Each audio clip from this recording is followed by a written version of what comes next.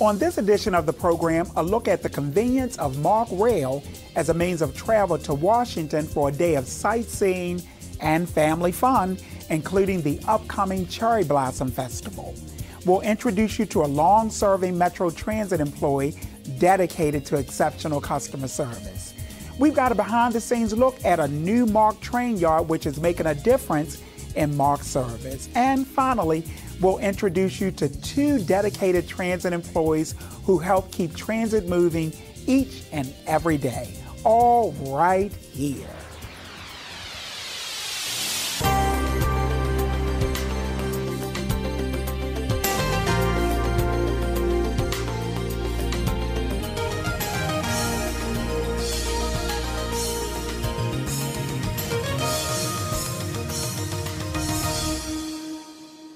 If you've ever spent a day in our nation's capital, you know there's so much to see and do. With spring and the annual Washington Cherry Blossom activities not far off, Washington, D.C. is the perfect place to visit for a day of family fun. And it's only a MARC train ride away. Here with a look at some of the places and sights to see in D.C. on your springtime visit is Cheryl Crowell of Cultural Tourism D.C. Welcome to the program. Thank you. It's my pleasure to be here. Okay, well, we've got the way for people to get there. They can just take the MARC train over to D.C. So what's to see? What's to see there this spring? We've got lots of things to see in Washington, D.C. As you know, you take the MARC train into Union Station.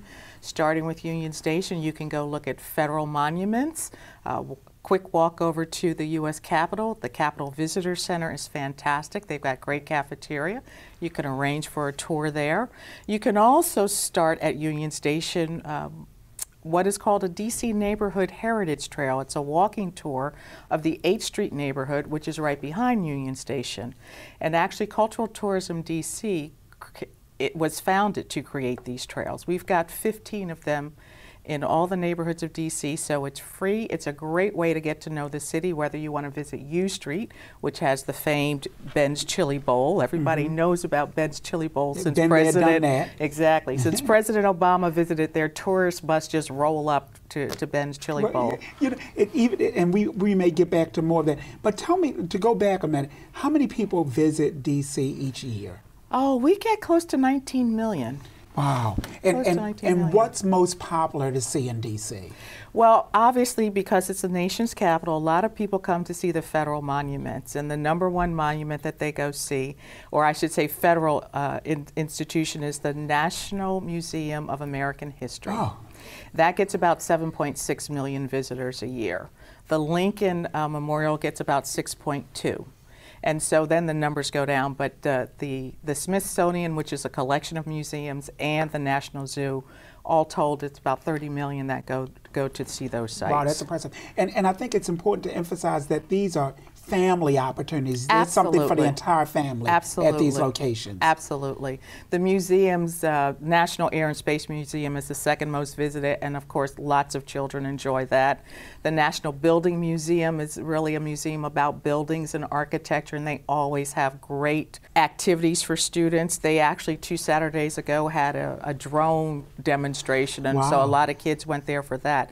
But you can go to that museum during the week and see school classes there. Wow. Because they just do a lot of things around children. Most of the museums in the city do, though, and of course there's the Children's Museum is moving back to the city as well, so you'll be able to do that. Sounds great. I'll take, you mentioned during the week, so I'm going to take another opportunity to plug MARC service, because you can not only ride MARC on weekends, but also during the week. Absolutely. Okay. Hey, you mentioned the museums, the other attractions. Are there discounted packages for a family? Well, what's great about D.C. is most everything there that a family would want to do is free. That's a great discount. That's the best discount there is. It is. The federal monuments and museums are all free.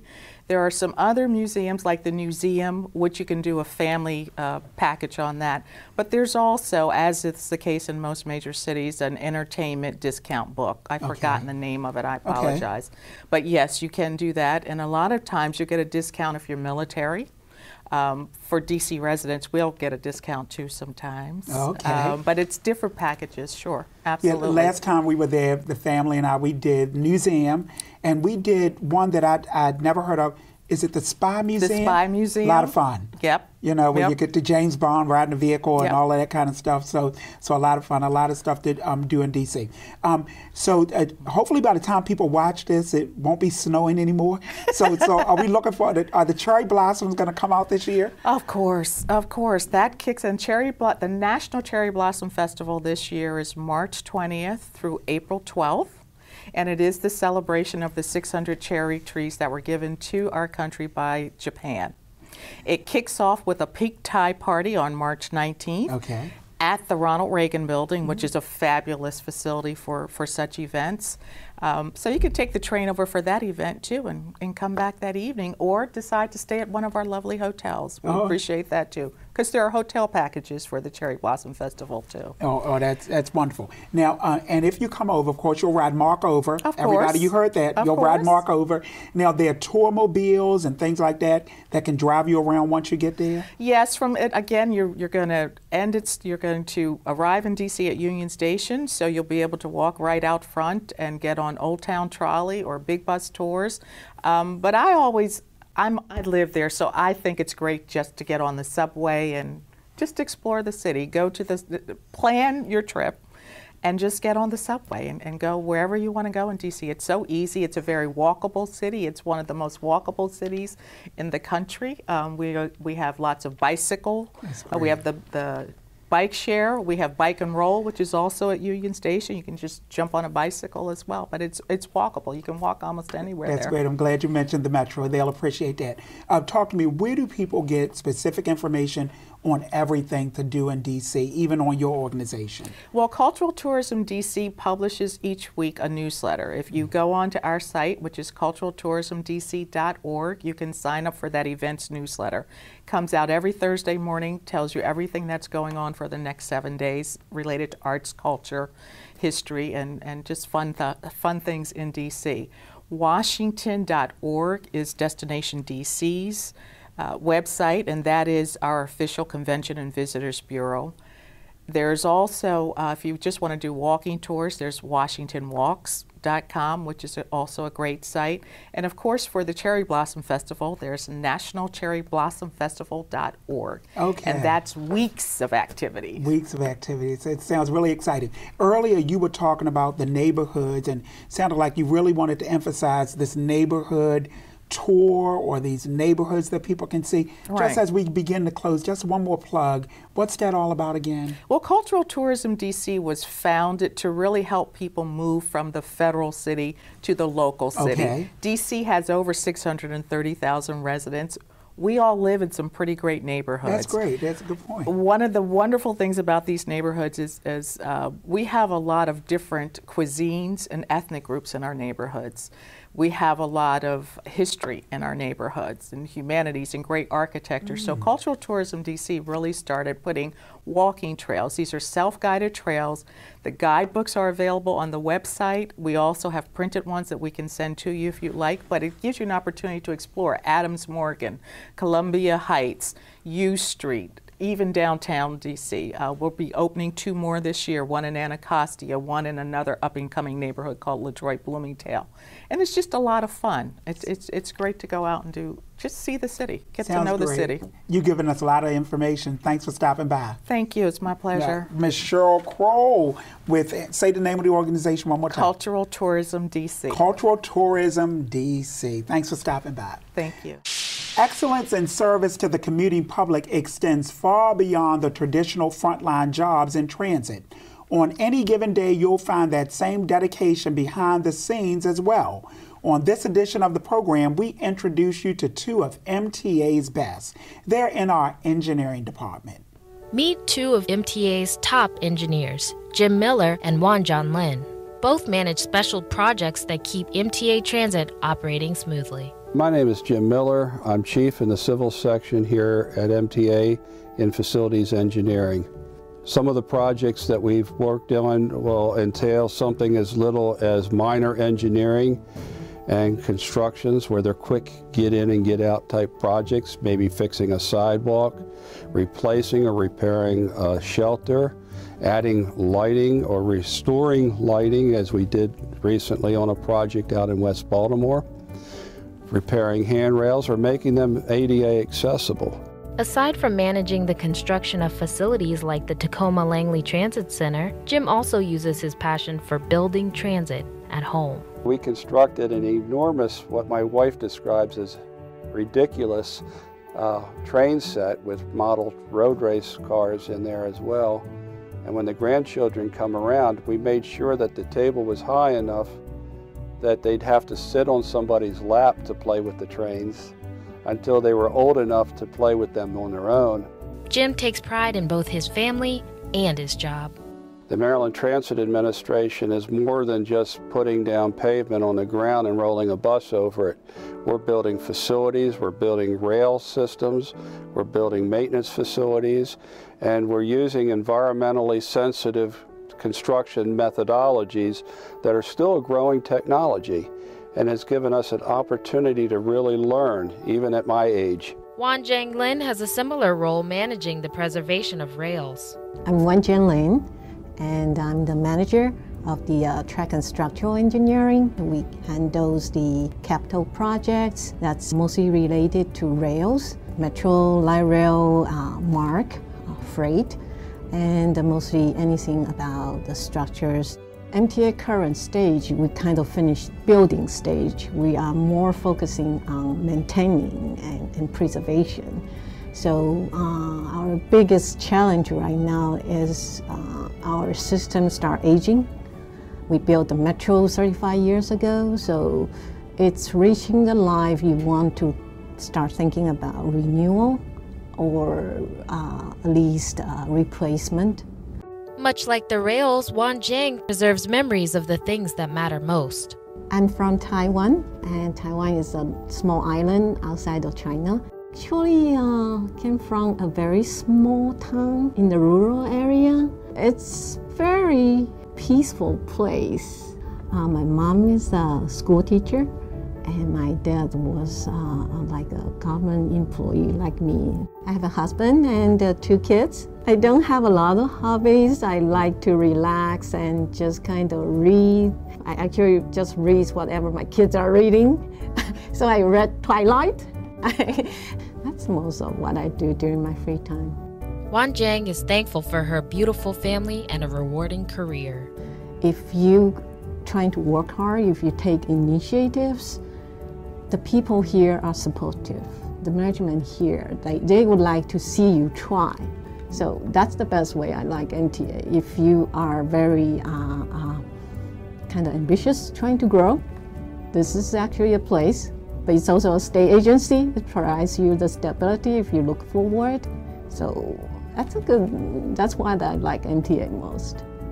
Up next, in observance of Women's History Month, we'll introduce you to a long-serving female transit employee who is making a difference in service through her professionalism and a smile. That's just ahead. Stay with us.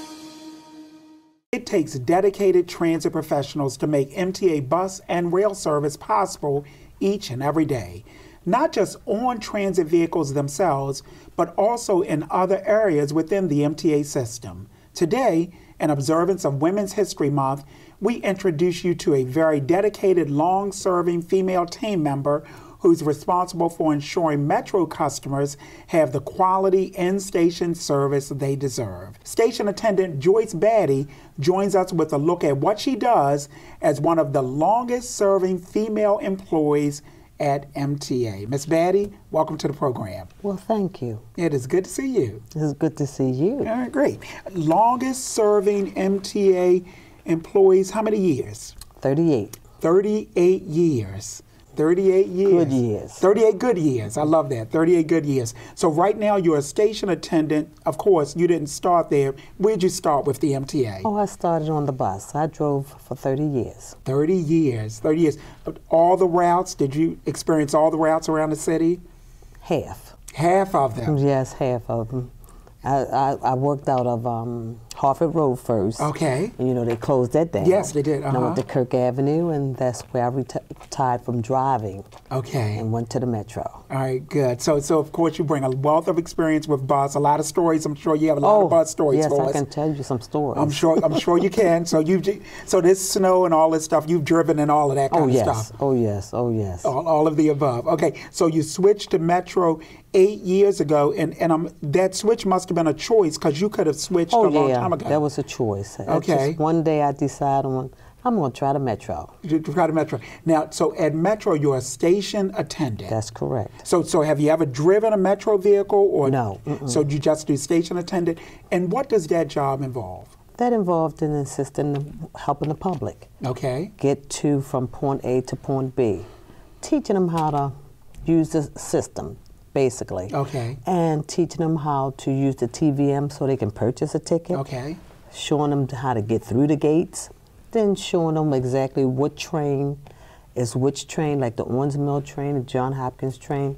Just being very informative. All right, good, because you're the frontline person. Because persons come into a station. I can remember when I first walked into a Metro station, I wasn't sure, which direction I was going, etc. So you provide that information. That's correct. And that's for the past 8 years. 8 years. Okay, so it's Women's History Month.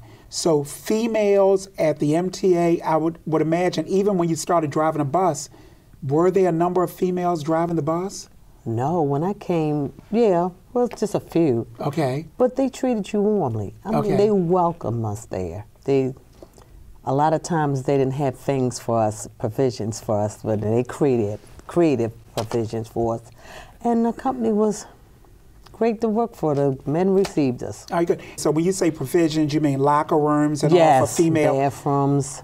Okay, so they had to acquire those types of things. That's correct. All right, good. And you say it's been a good 38 years. What's been good about it? What's been great about it? Working for the public does have its ups and downs, but basically it's been more good. The most important thing, I met my husband there. Okay, that's a good thing. That's a good thing, but working with the public has been great for me because I'm a people person. I'm willing to help you. I'm willing to get you from point A to point B. That's great. I will assist you in any way I can. And I think that's important.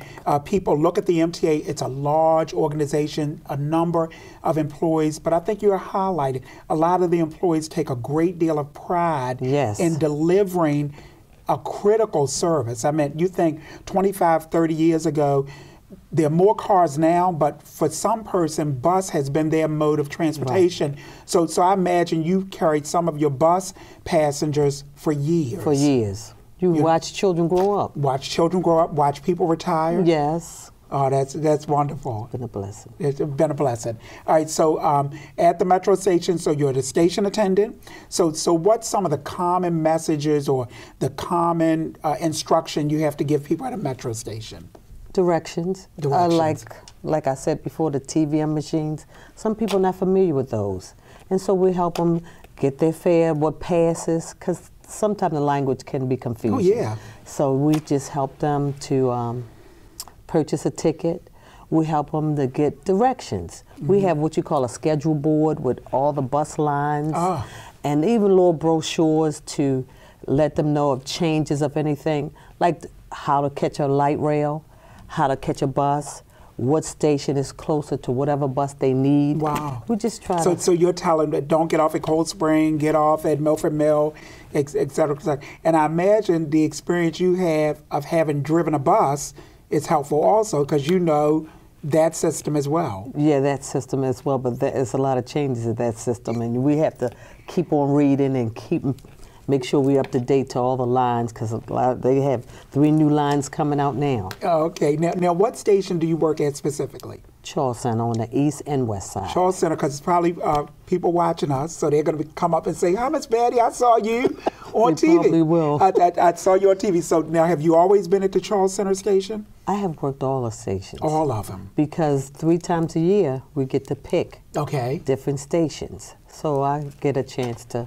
We all get a chance to switch up. Oh, okay. All right. Now, what do you think is the most important thing? And I kind of asked this before, but what's your most important role as a station attendant?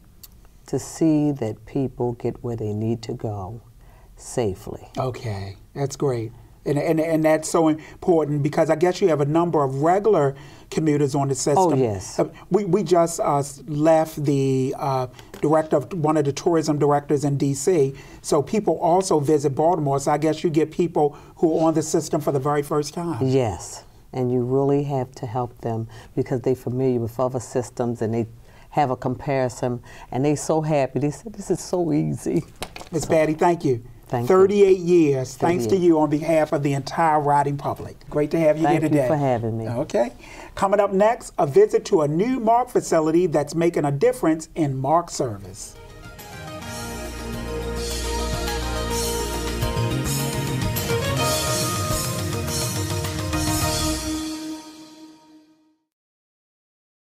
MTA is dedicated to providing customers the best service possible on its various transit modes. That includes MARC Rail, where the opening of a new rail yard is improving the efficiency of MARC service. Tawanda Carter visits the facility for a little insight into how the yard is making a difference in MARC operations. We're here not too far from Union Station in Washington, D.C. at the MARC Wedge Yard. The Wedge Yard project is an important function for the MARC train operations. I'm here today with MARC's Dave Johnson. Thank you for having us, Dave. Can you tell us a little bit more about the Wedge Yard? Yes, the Wedge Yard is a rail car storage facility located just north of Washington Union Station here in D.C. Can you tell us the purpose of this project? The MARC Wedge Yard's purpose is to provide midday storage of Brunswick and Camden line trains. By storing them out here at the MARC Wedge Yard, they're out of Union Station. In the past, we had all equipment stored in Union Station, and there were a lot of trains, a lot of congestion. We couldn't mechanically work on the trains during the day. We now have our own facility here, staffed by our contract employees that can repair equipment during the day, clean the equipment, clean the restrooms, and again, ready the equipment for afternoon service. We save storage fees and rental fees from Amtrak, and we also are able to maintain the equipment ourselves out here at the Wedge Yard. And I understand that this project was a project that's been around for a long time. Can you give us a little history about how long this project has been around? The Wedge Yard has been under consideration or planning for probably about 20 years. A lot of reasons why it wasn't built over the years, budgetary constraints, other concerns. But it got going in earnest about 3 years ago. Construction began approximately 20 months ago, and it was completed back in December. The first trains came in here to the Wedge Yard on December 15th. What is the cost to have something like this built? The actual construction of the facility was approximately $22 million. The grand total, when you look at engineering and all the other work that had to be done, renting and purchasing the property from Amtrak, approximately $38 to $40 million. Okay, nice. And I understand that this project won an award recently. Yes, it did. It won the Maryland Quality Initiative's Grand Prize of the Year, the Project of the Year for the state of Maryland. This encompasses all modes of MDOT, all sorts of civil engineering projects, and we won the grand prize. So we're very proud of that, and we're very happy that the Wedge Yard was recognized. Congratulations. It's a great project. Can you tell us how many people work here at this facility? Yes, we have 5 employees through our contractor, Rail Plan International. They're mechanics and electricians that work here to maintain the equipment during the day. Okay, thank you. Thank you for having us.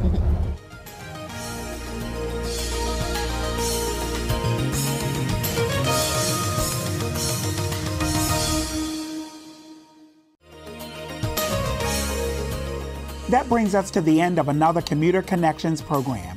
Thanks for joining us. We'll see you next time. Take care.